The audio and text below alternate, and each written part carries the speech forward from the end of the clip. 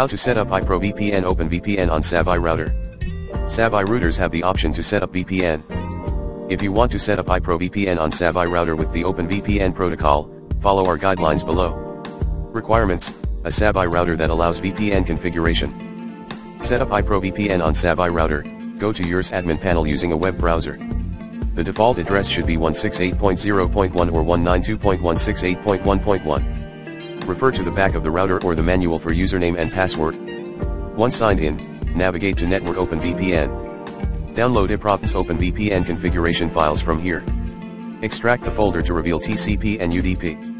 Pick any servers.o file and upload it by clicking the Choose File button in OpenVPN Setup. Click on Show File.